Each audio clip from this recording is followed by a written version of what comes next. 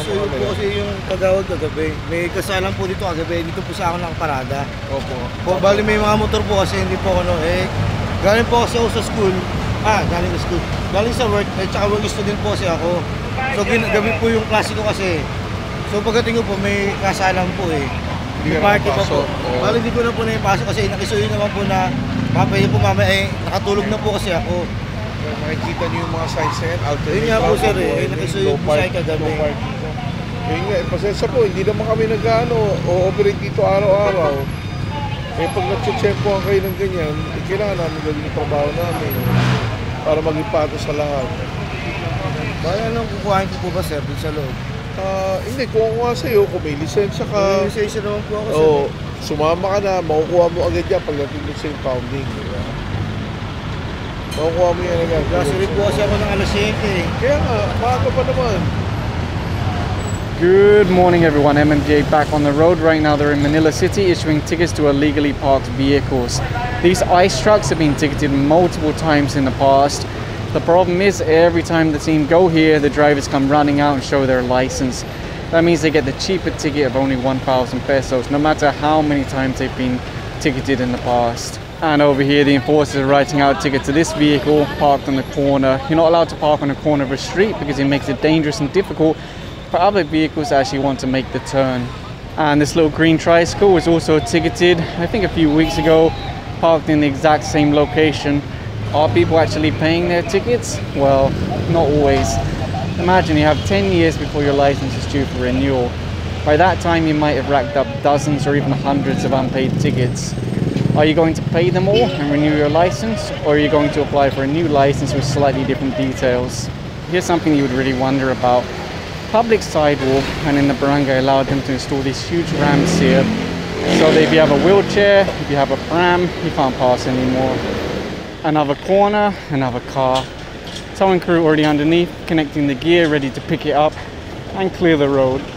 Really, it's a frustrating experience when you're trying to pull out of a road, or you're trying to pull into a road and there's a vehicle parked right there. It makes it difficult, and it potentially makes it dangerous because you cannot see. You cannot see if it's clear, you cannot see if anyone's there. Anyway, it's going up on the tow truck now. And a little further along you'll see the connecting the caution towed vehicle sign. And then up all this one truck parked here, full of tires.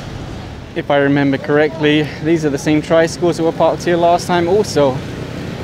I guess this is why DILG has stepped up and said we're going to start holding local officials, for example the barangay captain, responsible for not maintaining their area after it's been cleared by the MMDA. This motorcycle is being loaded onto the tow truck now because when they flagged down the driver for riding without crash helmet, he wasn't able to show a license. They're flagging down that rider now. Young schoolboy on the back, no helmet. Let's see if there's a license. I assume there's a license, but who knows, right? That's a nice dog right there. Same on the other side of the street. Didn't get to look at him for very long. Honestly, it's still crazy that this is one of the hardest working SCOG teams and they still get assigned this tiny little truck. I know for a long time people have been suggesting that the head of MPCG assign a bigger truck, because not only do they have to put all the stuff they confiscated, but all of the SCOG team have to fit in there at the same time. So every day they're squashed into an uncomfortable position. It's really sad, to be honest. So the team are also issuing a ticket to that Starex parked on the corner, as well as this motorcycle here. You'll see this Sari Sari store extends over the sidewalk, and someone from the store asked me, is that allowed? Why do you need to ask? You should know that already. It means that the barangay have never told them you're not allowed to put your business on the sidewalk, and you're not allowed to extend your awning into the road. If I remember correctly, this is one of the cars that was towed last time for obstructing the sidewalk, and yet again it's parked here. This street was also cleared a few weeks ago by the MMDA, and all the obstructions are already back. Boss, huwag nyo nang ilipat! Ay, naku talaga. Ito, huwag nyo nang ano yun, kalasin nyo na to. Ganyan na lang gagawin, no? Pag alis natin, ibabalik na naman dito yan.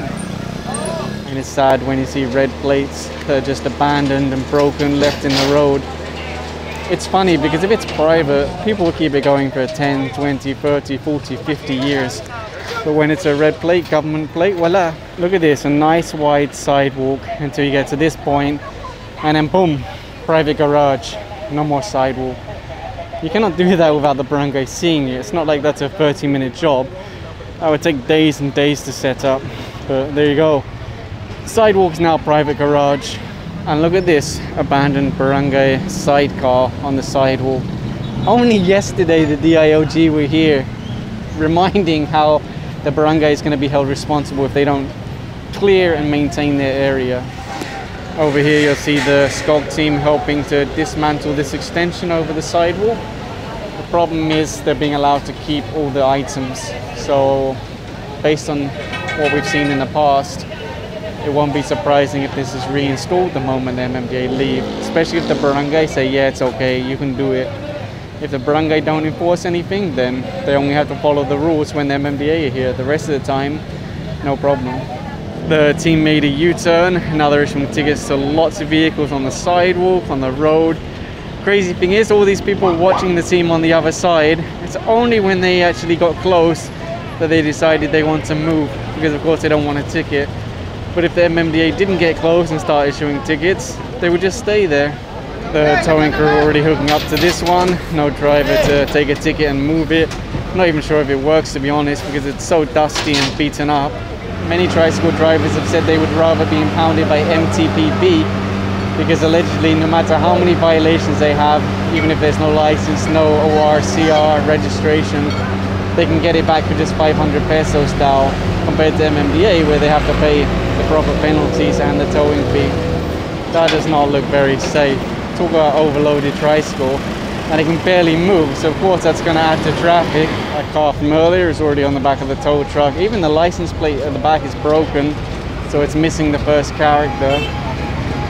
This motorcycle was stopped now. It was carrying 2 adults, 2 children.